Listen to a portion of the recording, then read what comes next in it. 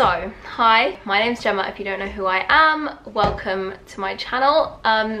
This is not my usual content by any means. I've never even spoken about this kind of thing on social media before. A really quick trigger warning, because I am going to be talking about eating disorders, diets, weight, calories. So if any of that is going to affect you, please don't watch this video. Really don't want this to trigger anyone. So please, if any of that is going to affect you negatively, just don't watch it. It's not worth it.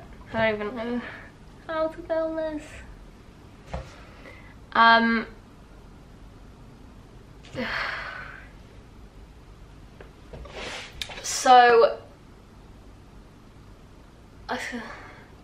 So the UK and most of the world are currently in lockdown. That is basically what is making me film this video. I know lockdown can and is definitely affecting people's mental health, both positively and negatively. I know I've seen a lot of people on Instagram and like social media in general saying that it's really helped their mental health because it's been like a time to just focus on yourself and like kind of refresh and take a bit of time out. But I know it can be really bad for a lot of other people. There is so much diet culture on the internet, especially at the moment. My whole TikTok For You page is people losing weight, people going on diets, people like doing workouts, and that's great, but I know firsthand how triggering that kind of stuff can be to see 24/7. I mean, I'm doing the Chloe Ting workouts purely because I know I need to stay active, otherwise that is more triggering for me, like doing nothing. I literally keep seeing these weight loss videos or like how to get fit and lose weight in quarantine. There's so much of that out there, and I guess this is a way that I can kind of combat that side of social media. My god, I'm really shaking. Yeah, anyways, but I put a story up asking for questions because I don't want to just give you a story time on my experience, because I know they can be really triggering and also a bit too personal. I'm not sure I want to put everything online. Not sure that's a really helpful thing to show either. The response that I had to my story about it, because it's the first time I've put anything on, I'll put up what I put on my story, but that was the first time I'd put anything like that on Instagram, and honestly filled my heart. You lot are so lovely, and even people that I know in real life that I haven't spoken to in a long time, or that I don't really know but like they went to my school or whatever, everyone has just been the response was amazing. Obviously, through answering these questions, I am going to be telling my experience, well, part of it anyway, but we'll also be trying to give advice. The first question to address is just, what kind of eating disorder did you suffer with? So, I was diagnosed with anorexia subtype BP. So the one that I was diagnosed with is quite similar to bulimia, but with my binges, they weren't like a load of food. They were literally like basically anything I would eat, I would throw it back up again afterwards. But yeah, that's what I was diagnosed with. When did you get over your eating disorder, and when did you realize you had one? So I'm gonna get all the stuff about me out of the way first, and then I can try and help with my experience with recovery and I guess any advice. Obviously, by no means am I a professional. This is obviously only from my own experience. It's just what works for you, I guess, in recovery. So, I don't know. I can't put an exact date on it. It was very, like, I guess, gradual for me. It wasn't like I wasn't big before. So it wasn't like I wanted to lose weight, because I know a lot of people's eating disorders start as a diet, which is why this diet culture is so dangerous, because they're trying to just lose a few extra pounds or whatever, and then it turns into an obsession, because counting calories and tracking your weight all the time can so quickly become an obsession. There was a lot of other stuff going on in my life that I'm obviously not going to talk about because it involved other people, and that's not my place to say. I was really struggling with my schoolwork. I went to a very academic school, and so I was really trying to keep up with that and also deal with the other stuff that was going on in my personal life. So it was definitely for me more of a sense of control. it was so gradual and people didn't really notice to start with. So the time it got really bad was definitely over my GCSE revision period. That's when a lot more people started noticing. My friends were saying I'd lost weight, and I'm not going to say how much I like weighed at different points, but between now and my lowest weight there's a 10 kg difference, and I'm now at a healthy BMI and all that. Anyway, that's when I started noticing it, and that's when it happened, I guess. And then when did I get over it? I mean, I don't think I will ever be able to say I'm completely over it. When I was really deep in my illness, I had a very strict list of fear foods, which were ones I would absolutely never touch, and that is what you have to work through in therapy, and being able to tick those off a list is really, I guess, motivating. Like that's how you feel yourself getting better. So at the beginning of therapy, I think it was my psychiatrist, she could literally say the words like, how do you feel about trying pasta, or how do you feel about trying chicken? And I would just immediately burst into tears and have a panic attack, and it was like those had become trigger words, and I would literally just burst into tears on the spot. That made me feel crazy because that's obviously not a normal thing to do. There is still one food, I think only one, that I haven't been able to completely tick off that list, I guess. Yeah, so I don't know if I'll ever be able to say I've completely not got it, because I can't untrain my brain to not know what calories are anymore.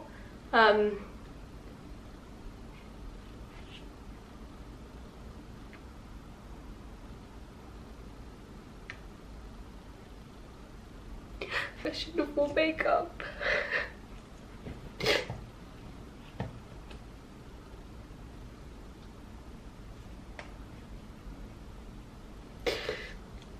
I'm sorry. I was watching a Click for Taz video the other day. Her videos are amazing, by the way, if you want to go watch them. She was eating her like recommended calorie intake or something like that. She said in the video that she basically had no idea what calories were, and it made me so sad that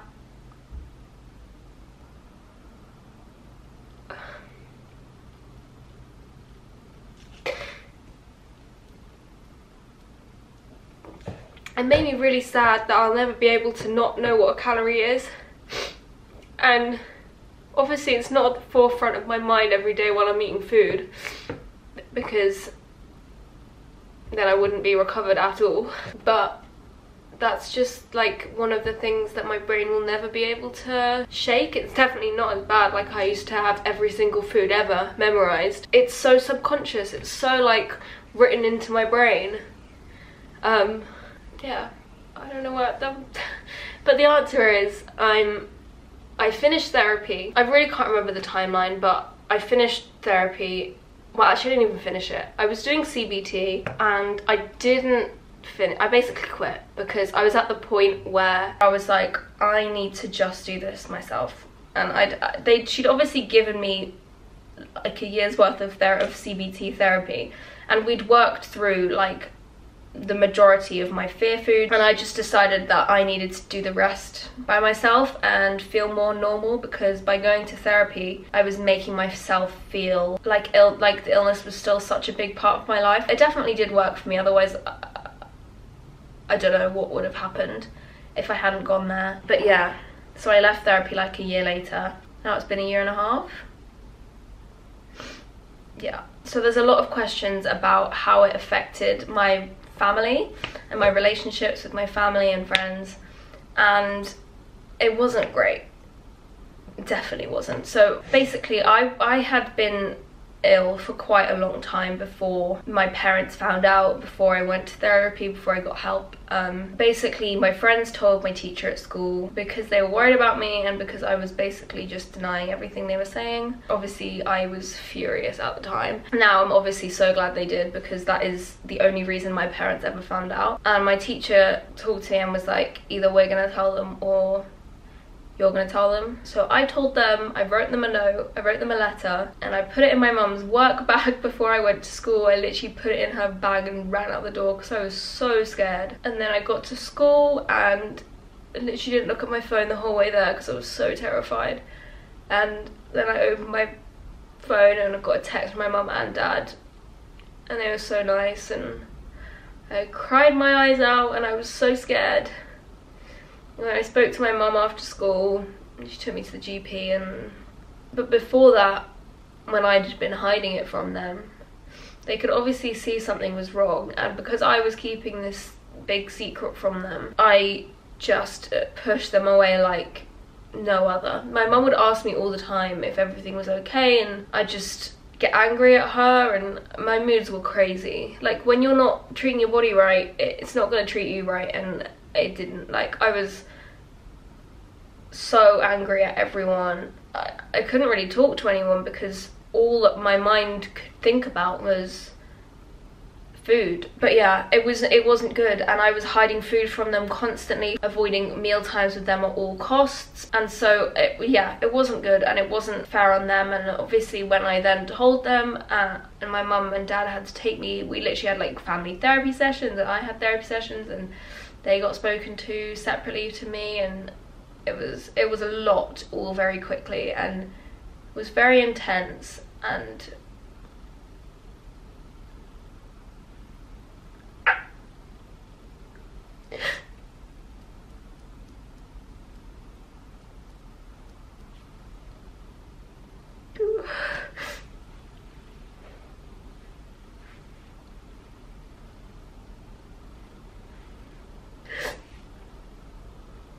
I just remember seeing my dad cry, and I'd never seen my dad cry before. Never.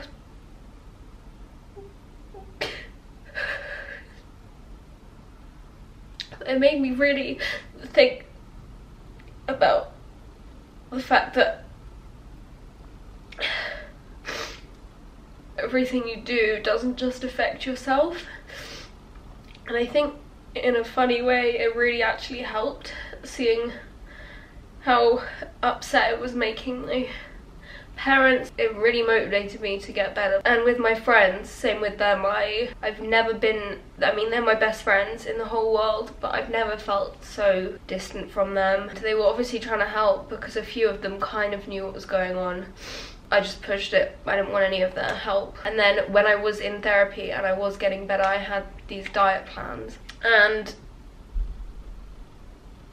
people had to watch me eat every single one of my meals because they didn't trust me to eat them by myself. But yeah, my friends used to have to literally sit there and watch me because I wouldn't eat it in the lunch hall. So they used to have to sit at school and watch me eat it and text my mum that I'd eaten. And I just felt like such a child. I wasn't their friend anymore. I was just like a patient they had to look after and like nanny me, and I didn't feel like they were my friend anymore. Like, it was nothing to do with them, obviously. I wasn't me. But that made me really sad as well, and I hated lunchtimes. But it was either that or I had to get my mum to come in. She works full-time, so that wasn't going to happen. Or I had to go and sit in the nurse, and then I felt that was even worse. So my friends are amazing.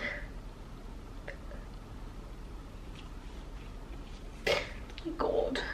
Any advice on stopping it in the earlier stages? So I don't know if you're talking about you or a friend. It's hard because I couldn't acknowledge that I was doing anything different or not healthy. I was in complete denial about it for a very long time. So I guess in the earlier stages, if it's you, please delete all calorie counting apps, because the further you get into them, the harder it is to stop. It's like any addiction. It's become so obsessive, and that's when it becomes so much more dangerous, because it was like I was competing with myself to get it down, get the numbers down and down every day. So please delete all kinds of that. Just get off social media, get out of your head. I don't know, I'm not a psychiatrist, but with eating disorders there's always something that's going on that you want to change or you want to control. So try and figure out what it is and just put that energy into something else. I wish I'd put that energy into something else. What helped me was definitely, as I started therapy, I realized how unnormal I'd become and how much I'd pushed my friends and family away. And I was meant to be going on this school trip to Morocco and like holiday to Marbella with all my friends. While it was like months and months in the future, I was looking at it and I was like, I just want to be normal on those trips. I don't want people looking at me. I don't want to have this special food that I have to eat. I didn't want that to be how people looked at me, and I wanted to enjoy these holidays. And at that point I wasn't enjoying anything, literally nothing. I was drained mentally, physically. I was crying all the time. All I could think about was food and how unhappy I was and how much I hated myself for doing all of that and how much it was making my friends and family upset. And I think I took a step back and I just realized how much I could enjoy my life if I didn't think about that, which was weird because up until that point it was gradual, but it was definitely when I was in therapy. So if you can get therapy, please. If you try a few, in the end I found one that really helped, and I could start to see how much better my life could be, because so much, my whole life had become consumed by it. Everything was so now in my head. I couldn't think about the future because all I could think about was eating. And I was so unhappy. I was so unhappy, and I guess I just realized that I feel like I've said the same thing over and over again. But I wanted to be normal again. I wanted to be me again. I didn't want everyone to look at me with this like eating disorder glass in front of me. That's all they could think about, and they had to walk around eggshells. They had to walk on eggshells around me because I could be triggered by absolutely anything, and people were worried about, my friends were worried about talking about food in front of me, and people were worried about inviting me to places like going out to eat and dinner parties, and I'd always have to eat before. And I just realized how much I was isolating myself, and that's definitely what made me want to change. And then obviously through therapy I was working through my fear food, so I was starting to realize that it's actually possible not to have your whole life consumed by this thing. Gradually I actually came to my own terms. I came to the point, like naturally in my head, where I realized I wanted to get better, and from that point it went so much quicker. Because before I was literally fighting with these therapists. I would shout at people, or I would just sit there and not reply to them for the whole hour and a half, or I'd fire them because I didn't like them. So I think don't get frustrated if one of your friends is going through something like that and they're getting help but they don't seem to be getting better, or they don't want to get better. You can't force anyone to get better. They have to want it, and luckily I found a reason to want to get better, and for other people it takes a lot longer, and that's okay. I definitely had mini relapses. I've never been back to therapy since, but I've definitely had mini relapses where I've re-downloaded an app, or like not deliberately missed a meal but then catching myself feeling proud after that I've missed that meal. But it's definitely just recognizing the unhealthy behaviors that you're doing and then reversing them. So if I realized I've missed a meal and my brain's gone, oh well done, I'm like, we're catching that, and then I'll go have a snack or something like that. Because when you're really in it, you don't recognize the behaviors as unhealthy in any way, and that's why they become so unhealthy, because they just become like something you feel like you need to do. But as soon as you start realizing how unhealthy they are, they're a lot easier to combat, if that makes sense. My friend is suffering. What's the best thing I can do for her? So it's really hard. With things like panic attacks, I can give you solid advice because I know what works best for calming me down, and I know what works best for calming other people down when I've dealt with their panic attacks, and generally they're the same kind of thing. But eating disorders are a lot more complex. It's very dangerous and very serious. So it's not like a one-size-fits-all kind of advice that I can give. But if you know a friend that's struggling, know that going into it, they're not going to want to talk to you, most likely. obviously I can only speak from my own experience, but if you don't understand what's going on in your head, it's very hard to talk about with someone else, especially just a friend. Like, obviously therapists are trained to know how to do that kind of stuff, but you can't just pull someone out of it, if that makes sense. But the most important part is making sure they know that you're always there to talk to, and that you're not going anywhere, and you're always going to be their friend. Just don't make them feel alienated. Don't make them feel like they're on their own. Make sure that they know that you're there to not judge. It's like something precious that you don't want someone to take away from you, because you're working so hard to control this, and by telling someone, it's like they could take control. So yeah, I guess just making sure they know that they can talk to you with no judgment, and you're just there to listen. And a problem shared is a problem halved, and although it doesn't really work like that, it feels like it does, and you definitely feel like you've had a weight lifted off your shoulders, and then you can work through things together, and you can tackle the foods that you're too worried to eat, and you can do, I mean, you need your friends to do that with you. I could not do that by myself. That was terrifying. But please, if you are ever really concerned, go and tell adult, because that's what my friends did. And although I hated them for it at the time, as I said, I don't know what would have happened. So I'm very, very, very glad they did it. Your friend will be too, eventually, but don't expect them to be over the moon with it straight away. But yeah, I hope this has